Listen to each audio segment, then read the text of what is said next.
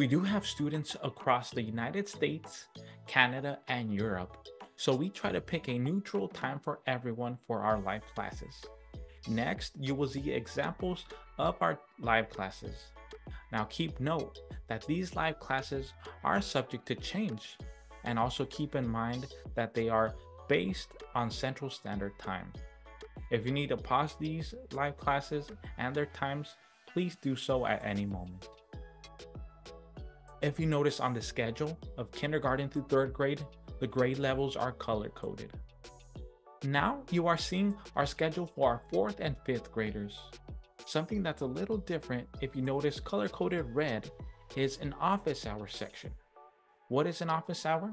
Well, these office hours are meant to help out your student one-on-one.